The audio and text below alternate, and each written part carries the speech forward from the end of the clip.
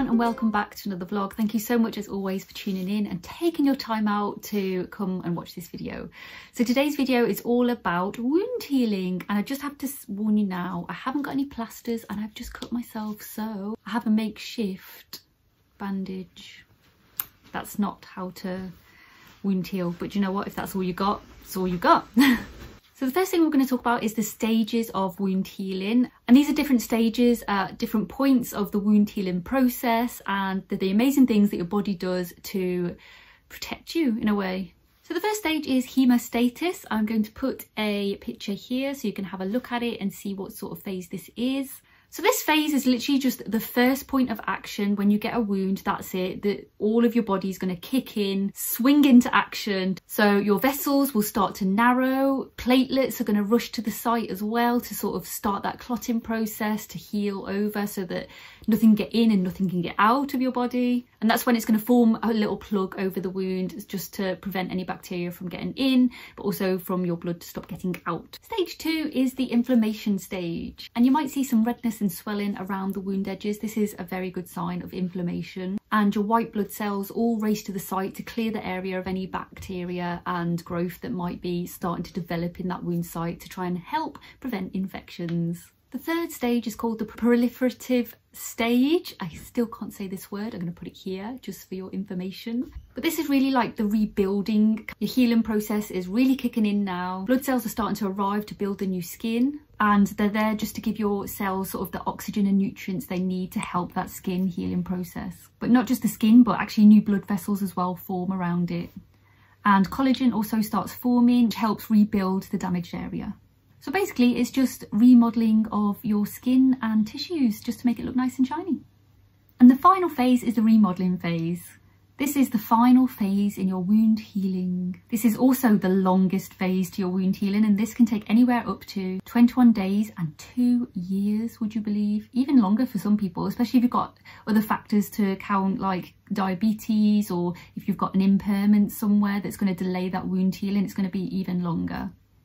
But in this phase, it's the ongoing collagen synthesis, which then sort of continues to remodel and rebuild that skin and tissue that we were talking about in the previous phase. And also the fibres are going to be reorganised, and it's all just going to hopefully be this fresh, beautiful, lovely new skin on top. And also in this stage, you're going to have freshly healed epidermis, which is the top layer of your skin, and a freshly healed dermis underneath. So next we're going to talk about the assessment of a wound. I just wanted to go through all of the different types of tissue types that you might see on a wound, just to help you make that assessment to see which one it is and what stage it's at. So first is the epithelial tissue. I don't know if I've said that right, but I've said it anyway. I'm going to put the word here and a picture here of what it should look like. This is going to be a nice pink colour, pearly sort of skin. It's going to look good. And you normally see this when the wound is actually healing well and you've got that nice fresh layer coming across. It's a good sign if it's doing that.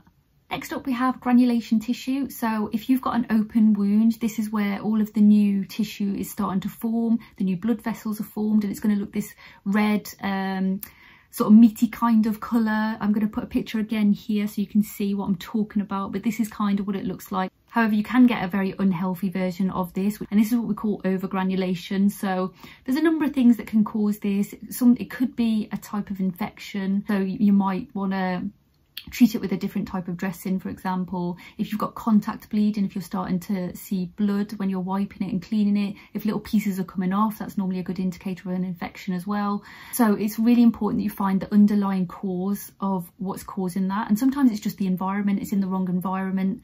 So maybe try a different dressing, sometimes a steroid cream to reduce that. Just have a look at the guidelines and how to treat overgranulation in your area. Slough, I know, one of my favourites is slough.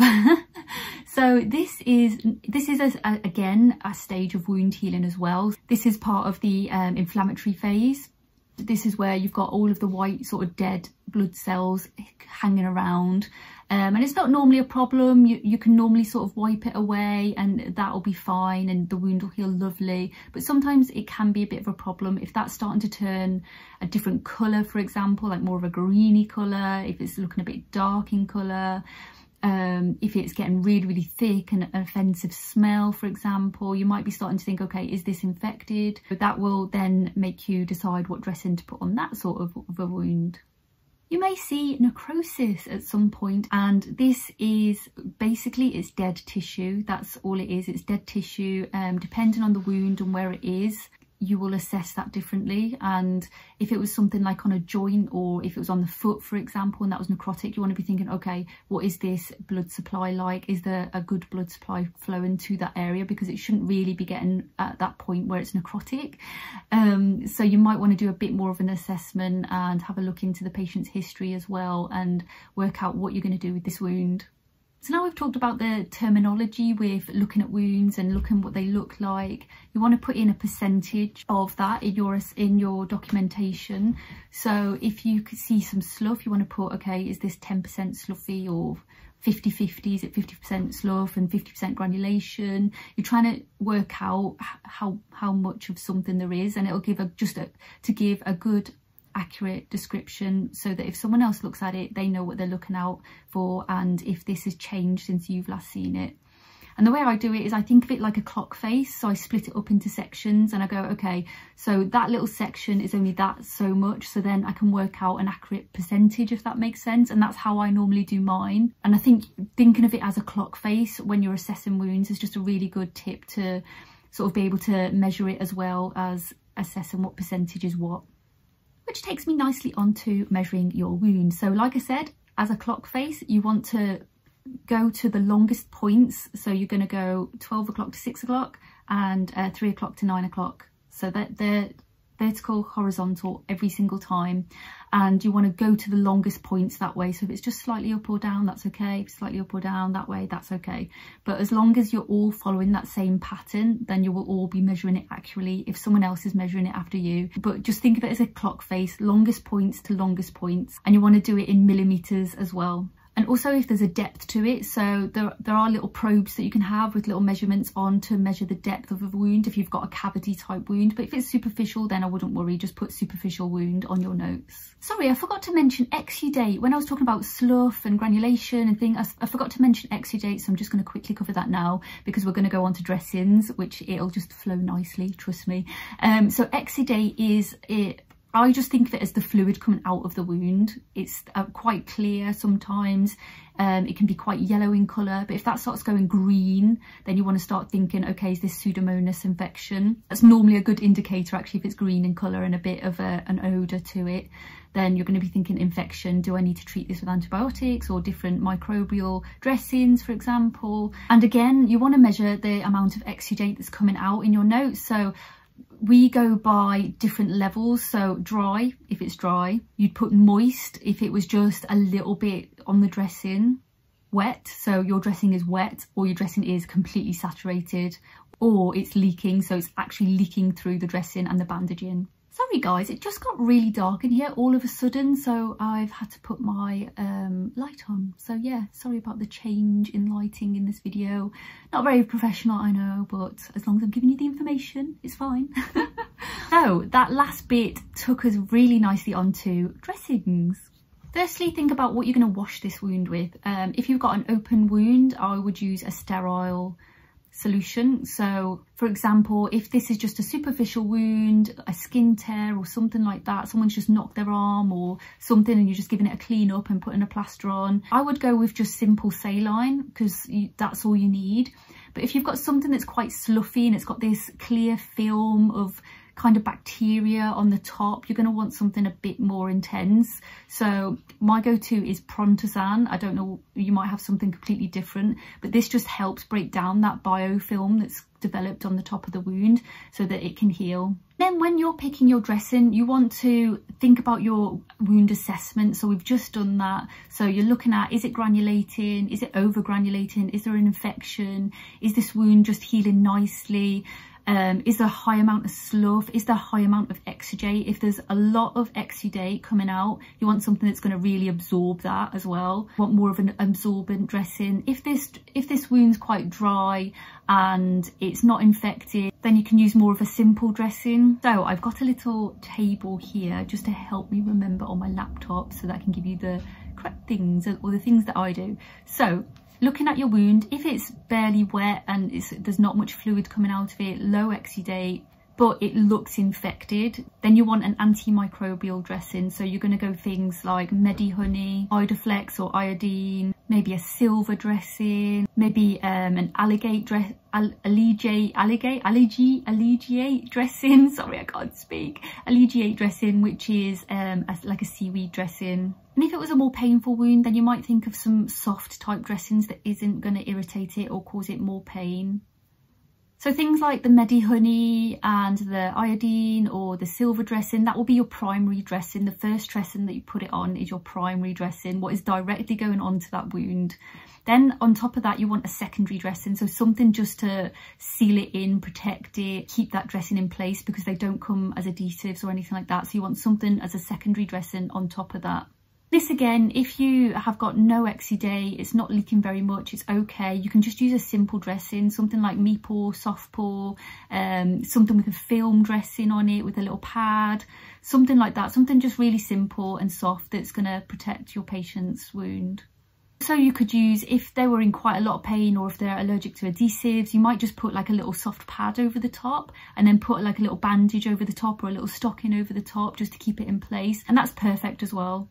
If there's quite a moderate amount of exudate coming out and the dressing is quite wet when you're taking the dressing off, then you might want to think about getting some sort of absorbent, like a super absorbent padding or a Zechivit padding, which is quite a thick little padding that goes on top and it absorbs all of that moisture. I would also think about protecting the skin around it as well. That is another thing actually you should always think about when dealing with wounds as well, is what is the skin around it looking like, because you don't want that to break down, you don't want that to get damaged, so you want to wash that down, get some cream on it. If it's a very, very wet wound, then you want to put something around it to protect the skin around it. So we use LBF where I am, but you can use things like a Cavalon spray, something that's going to protect that wound around it and stop that skin from breaking down anymore. But yes, if you've got a moderate amount of exudate, you're going to want something to absorb all of that. And also, if this is an infection, again, you want to use your Medihoney, your silver, your antimicrobial dressings, seaweed dressings, those sort of types of dressings, and potentially think about some antibiotics as well from the doctor. But the secondary dressing should just be like a super absorbent sort of dressing, or an absorbent padding, or an absorbent adhesive type of dressing. We use Cliniderm if it's an adhesive. And also, if there was no infection, then you would just put the super absorbent as your primary dressing. You wouldn't need any Medihoney or anything like that underneath. You just put that as your primary dressing. And again, if you've got like something that's soaking wet, it's leaking through the bandaging, again, you're going to want to pad it out realistically just to absorb that. And you might want more of an absorbent first dressing as well. Things like Exu fibre is really good because that absorbs it and it's got the fibres in it to help with the healing process. And then you might want like a super thick padding on top of that and then bandaging around it just to absorb that moisture. So just a quick run down. If you've just got a simple wound, it's okay. It's not leaking, it's not infected, you can just put a simple dressing on there. If you've got something that looks a bit infected, you might want to consider antibiotics. You might want to treat it locally with a local dressing like antimicrobials, like Medihoney, maybe a silver dressing, an alginate dressing, those sort of types dressing. And then if you're having a high amount of fluid leaking out of it, you want to think foam, padding, pad it out. You also might get the opposite. You might get a really dehydrated wound bed as well. So something that's really dry, that slough's gone really hard in the middle. So you want to try and put something in there that's going to soften that and promote wound healing. So something like a hydrogel, something that's going to promote moisture, promote all of that, and just hopefully getting that healing again. Because that's not going to heal very well if that's solid. So I'm just going to quickly go through the different types of dressings. And first up, like I said, the alginate dressings is a type of seaweed. And this can be used to absorb fluid, promote hydration and sort of debriding the wound if it needs debriding, and moisture control. Then we have the foams that I spoke about. That's just to absorb any excess fluid and help that healing. Medihoney that I spoke about helps to rehydrate the wound. It helps to debride the wound, and it's also a really good antimicrobial. Hydrocolloids, so this is things like, you might have seen Aquacel type dressing, and this just helps promote moisture control as well in the wound. It can absorb fluid as well and help with debridement. Hydrogels pretty much says what it says, it hydrates your wound. Good for debridement, cooling and moisture control as well. Iodine is literally just an antimicrobial action type dressing. PHMB dressing is again any type of antimicrobial dressing. You can also get things like activated charcoal dressings, which I've never used, but you can use that sort of thing for like odour control as well. Silver dressing is literally what it says on the tin. It is a dressing that contains silver in it, and that's to fight infections like the Medihoney, and antimicrobial dressing. So yeah, so like I said, you really just need to assess your wound bed and how it's healing to what type of dressing you would put on it.